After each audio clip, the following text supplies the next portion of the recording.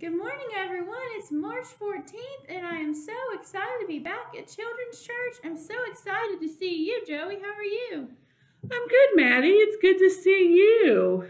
Oh, it's been a great week. But the favorite part of my week is seeing you in Children's Church. Me too, and seeing all of our friends.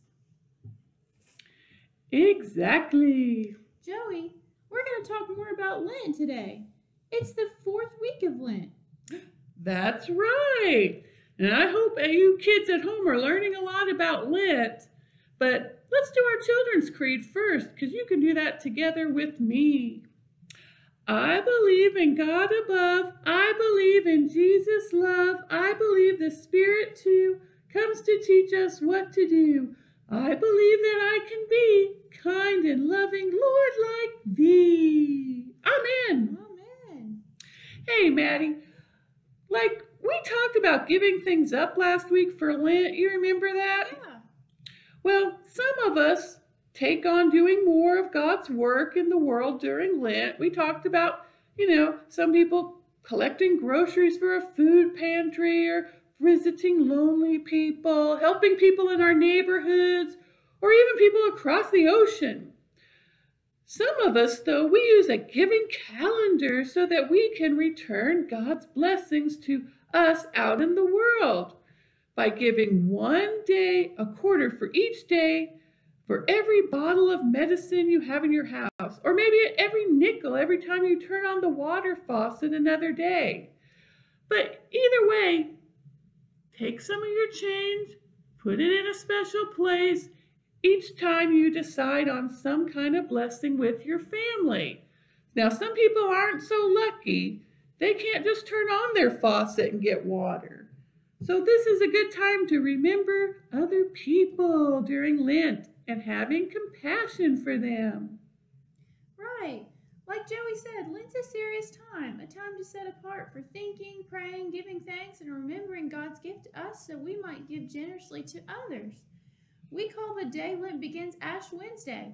It was last month on February 17th.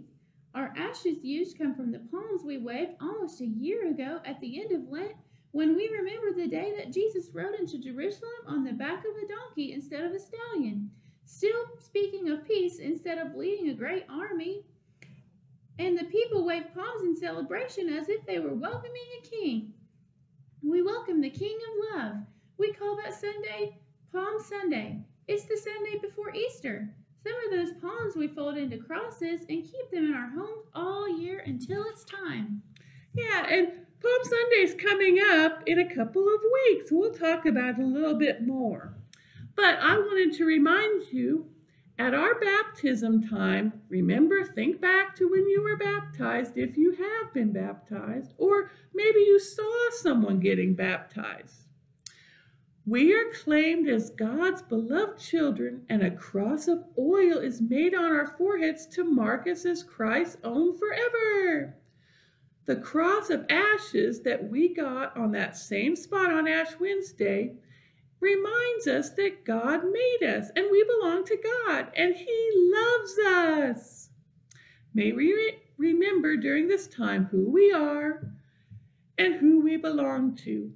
Each day of this Holy Lent, share this Easter joy. I really enjoy this time of Lent. I think I'll do a closing prayer. Okay. Dear God, we thank you for your love, a love so great that you gave your one and only Son so that we could have eternal life. Amen. Amen, everyone. So keep thinking about Lent, and maybe you can make some sort of blessing jar or calendar. And remember, each day you can add something to it. It doesn't even have to be changed. That's just one idea. But just think of a way you can count down the days of Lent. It's not too late. Even though we've started, it's never too late to do something for others. All right, bye, everyone. We'll see you next week. Bye. Bye, Maddie. Bye, Joey.